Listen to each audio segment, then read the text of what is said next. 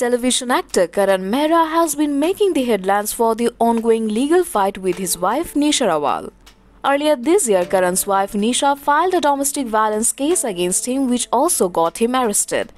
While Nisha has opened up with the media about her legal battle, the Ye Rishta Kya Kehlata Hai actor has also opened up recently about the current situation and how it has been emotionally tolling not only for him but also for his family.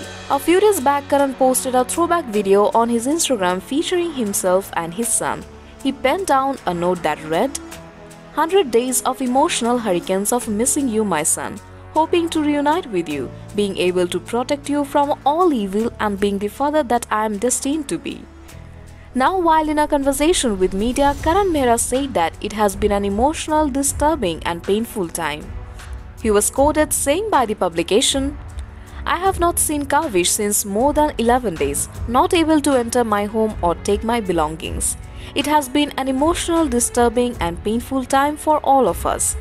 It's not right to put my parents through all this, especially when my dad is a heart patient. It's quite disturbing.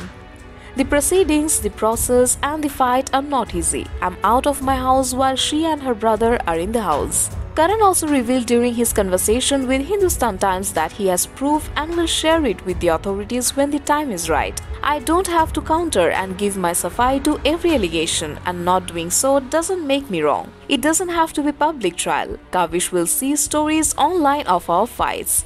Things are being handled legally and I will let things take their course," said Karan Mehra.